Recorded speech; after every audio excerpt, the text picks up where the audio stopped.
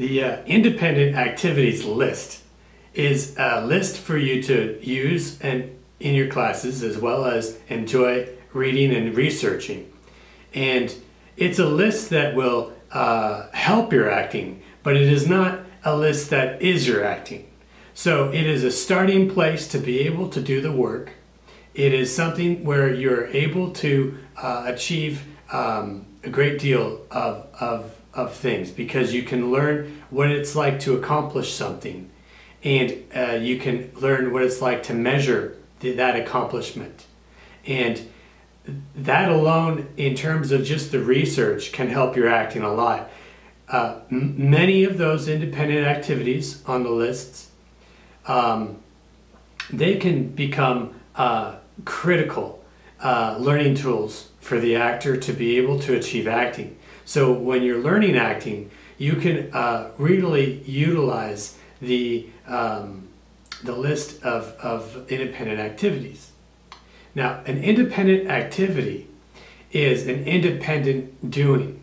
It is the reason why I've, in my own writings, I've changed it to the doing exercise, because there's a portion of the work that's an independent activity, which is independent, and then what it attaches to is what's essentially, you have a person that's, look, back when Meisner actually taught in the classes, he had called the work the inside and outside. Somebody was in, somebody was out. And that's why in some of the writings I've added the fact that it's a doing exercise, because it is, there's a person that's inside the room, that's inside the stage, that's on the one side of the inside of the door in the exercise, and that person is involved in an independent activity or an independent doing. And you could also be very accurate if you titled the work inside an independent involvement, because your job as an actor is to be independently involved. So there that when you end up having somebody knock on the door, it's by happenstance. And the independent activity list is a list of acting potentials to start the work, to be able to start working and learning using the thing called concentration. So when you're using the thing called concentration, you're using the thing that's achieving something that is a well, there's grades to the independent activity. There's all sorts of different levels depending upon which level of work you're at. If you're just starting out, it might just be a simple doing. If you're doing this work for quite a long time, you're going to be probably quite involved in the independent activity. And that independent activity is going to harness you the ability to lose yourself in your acting work, which is the initial tool for you to be able to effectively you start to learn how to do scenes, because you're starting to learn how to involve yourself in a practical way where you have yourself tangibly occupied, or not occupied by distraction, but occupied by involvement. And there's a huge difference between being occupied by involvement and being occupied by distraction. Your point of these exercises of the independent activities is not just to be there to use those as a prop. Your point of these independent activities is to be able to use these as a way so that you have something that you're completely entrenched in, something that you're completely involved in. And when you're involved, you should forget about time. It's like these the creators of these video places, that if they're doing the take correctly, or if the person doing the acting is doing the thing correctly for the Oscar take. Sometimes they'll actually end up saying that they lost track of time. They didn't know where they went. They had no clue what was going on at that time. Those are all good things. You want to have those happening in your acting. You want to. You have to. This is what you're working to do. This is what this list is so important for. And there's many reasons why this list is important. But the independent activities are something that you want to be able to immerse yourself into the doing of. You don't want to occupy yourself into trying to act like you're doing something. You want to actually be involved. And you should not worry about anything other than just getting those activities done. Now, your teachers have your own teaching etiquettes. Follow your teacher's etiquettes. They might have a very unique thing for a specific student, and that's very important to listen to the acting teachers. However, if you also take into consideration and start thinking for yourself, you will achieve acting even quicker. And you will maybe, in some cases, even learn acting a little bit slower but more thorough. So, depending on who you are and what you're like, the teacher should be able to point you into the direction that includes involvement in your acting scenarios.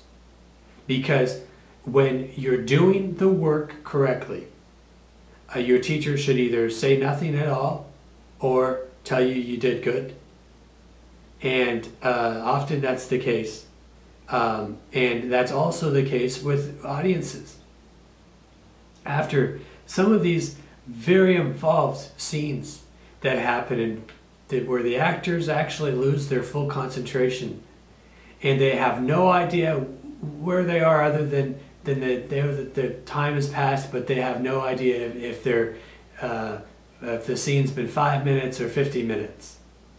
Those are the types of realities that you want and need to be able to achieve in how involved in your independent activities you are. It's not a game. You're not there to play a game with the independent activities being there as a prop. You're not going to need a prop to prop up your acting if you're doing acting. You're going to be using acting by training yourself to be able to learn how to concentrate. And by using the independent activities list here, you can definitely help yourself to be able to take the initial steps to learning acting by learning how to be able to concentrate as you're doing a task. And this is the reason why myself, I call these the doing exercises. But I have to honor everybody's hard work in the acting field. And they're actually called the independent activities. But they're independent doings. So the best thing to do to select something on this list is go down this list, and there's well over hundreds of them, and start exploring. Go down the list and see if there's anything that kind of tingles you. You want to see if there's an interest that you have in something. Do you know how to get something done? Do you not know how to get something done? If you're looking at the word weaving, then you want to look up the word weaving. Maybe you're overlooking something if you're having a struggle and able to find something to put into your acting work. So your independent activity can be the baseline for your initiation of you being able to achieve acting. And that's how serious you want to take it. I mean, only as seriously as you want to become an actor. So if you want to become an actor, you can approve yourself, but you can give yourself the permission to really be able to invest that kind of energy into your work. And believe me, you'll be able to do that. And this list will be able to help. But go down this list and really look at the different terms. when you've got something that you're thinking about from the list, stop. Go back to the list later. Keep thinking about what it is that you've just thought of with the list. What this will do is this will allow you to use your own brainstorming techniques, of which I don't know what they are. I could tell you that I know that you have creative ways of brainstorming if you access it. I could suggest general things of how people typically brainstorm. But I don't know how you typically brainstorm unless I've sat in on your classes, which is very possible. And you know, the reality of this is that you want to really be able to take this work and start to create your own work with it. You don't want to copy it, you don't want to plagiarize it, you want to still give credit to where credit's due. And always that's going to be the truth, just with acting too. You want to be able to make every part in acting your own. So take the idea of finding one or two ideas, and typically you want to have between 2 and 3 ideas for a class you're preparing for, so that you always have a backup in case something's not working for you, or you can decide spontaneously just before doing the work, if that's a process that works for you, that you then be able to achieve it that way. And some people will take what they'll do is now, not everyone, but some people will actually take 2 or 3 activities, independent activities, things that they know that they can concentrate on and be well involved in. And they will actually take 2 or 3 of those to each class that they attend. So you'll see them walk in with a pair of stretchers, or you'll see them walk in with a whole bunch of stuff that it may not look like they use it. Well, they might not use it. They might have 1 or 2 or 3 activities with them, so they're bringing more than just what's being asked of them to do, which is 1 activity. And this is a very important step, because if you're very serious about acting, you want to be able to both take your time as well as be ready to be quick about things if you need to. So if you have 2 or 3 activities every single class, and this list makes it very easy for you to have 2 or 3 activities every single class, then what you do is you take all the things required for each of those activities, and you'll probably find out that you'll take them to multiple classes, and that's no problem. Just expect it. And sometimes what will happen is you'll be asked to work twice in your acting, because the teacher will know that you always have an independent activity that's prevalent to acting.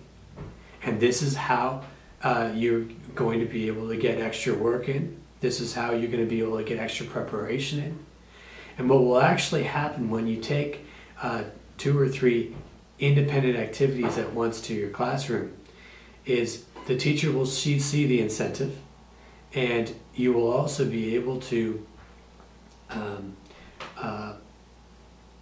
well, this is what happens.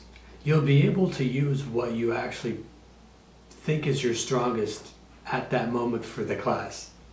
And then what will end up happening is that you will then be able to take your acting classes, and after your acting classes, say you only use 1 activity, which is great because you're using a strong activity, you feel very good about it, you feel like you're really able to get really involved in that activity. And you're able to do that, and you do that, and then you've got this period of time where you kind of feel like you're, often if you work really this well, yeah, you'll feel a time where you're feeling a little bit out of it after your class. And then, and that's okay, because that's an adjustment period that actually is natural for an actor to do when they're entering or exiting an acting class. And then what you'll find is you'll apply your knowledge from that class that you've taken and worked in, and you'll be able to strengthen the other activities that you brought with even fresh ideas or new concepts, or you'll make additions to them and you'll start layering the different aspects of the independent activity to make it harder based on what the teacher says. So, or based on your own personal experience, regardless if the teacher's any good or not.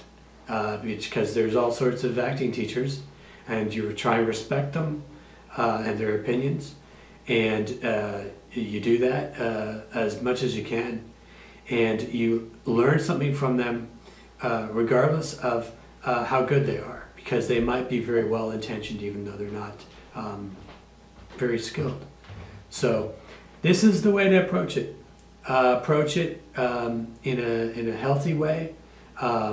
Make sure you're well prepared, and another video will go through the aspects of how to be able to achieve setting those independent activities up even more than what I've just said about how to use this list.